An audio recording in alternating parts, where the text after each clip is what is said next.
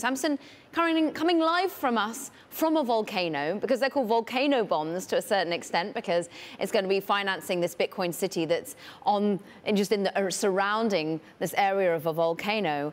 And I'm wondering why any institutional bond investor would buy this. Well, why wouldn't they? Because it's got a 6.5% yield, and your yield on your current bonds of El Salvador that come due in 10 years is 13%. Yes, but this bond has a Bitcoin component, and that is why it is called a Bitcoin bond.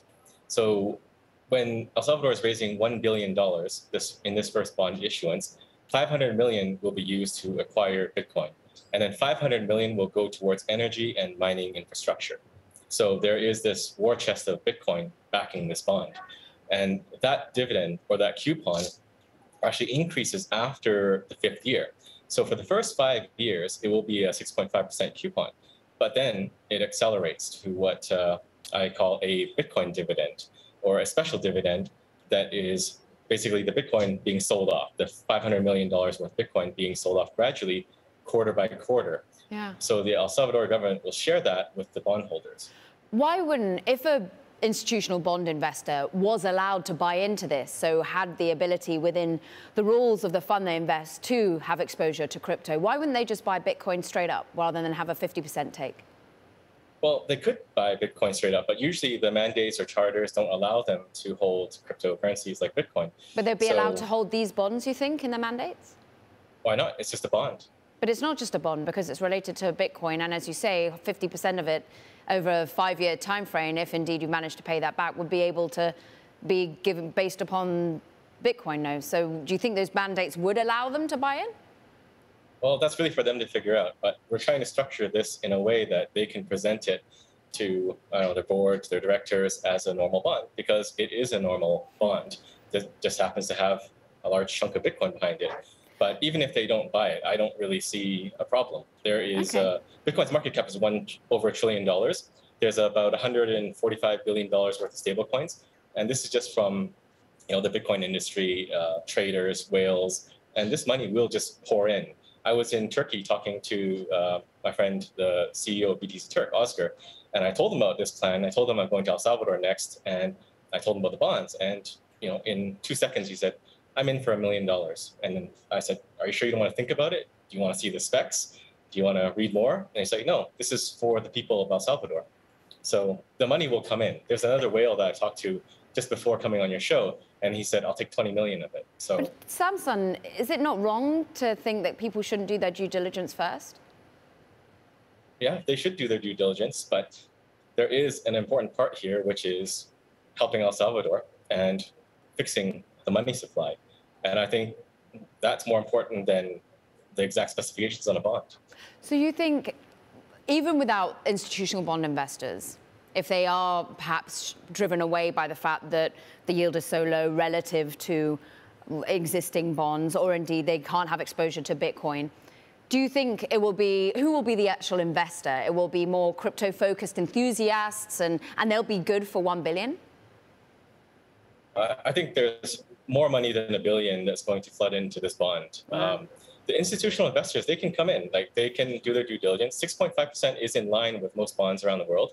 And there is that special Bitcoin dividend. So they can run the calculations. Like if at the end of 10 years, Bitcoin is $1 million, we've done a calculation where Bitcoin's appreciating 35% year over year, then the yield that year will be about 90% plus the 6.5% coupon. But if it goes higher, we had another conservative model which put it at 140% APY plus the 6.5% coupon. Then it's a pretty attractive bond by any measure.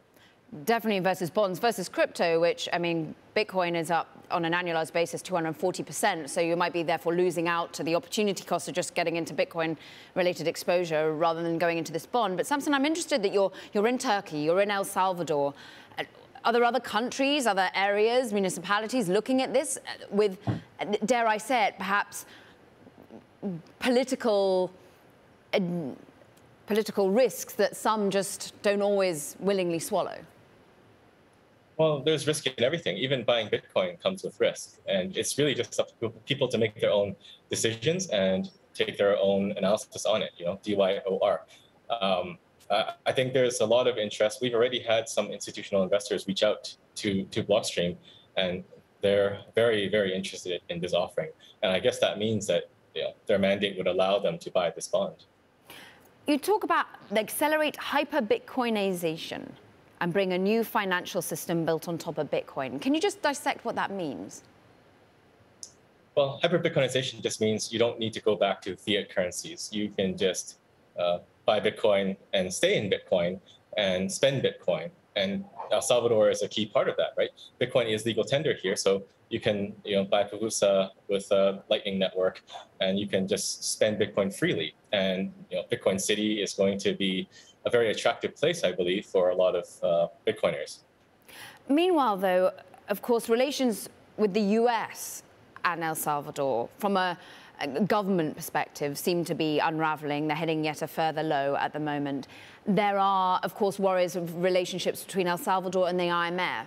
Does any of that matter to some of the investors that you're talking to? No. I don't think a lot of these organizations like the IMF or World Bank are really relevant in a world based on Bitcoin. They're only relevant because they can print money, they can make the SDR, they can make money out of thin air. You can't do that on a Bitcoin standard. It really takes us back to what money should be, which is just money, not a surveillance mechanism and not a tool to enforce your beliefs and economic policies on another nation.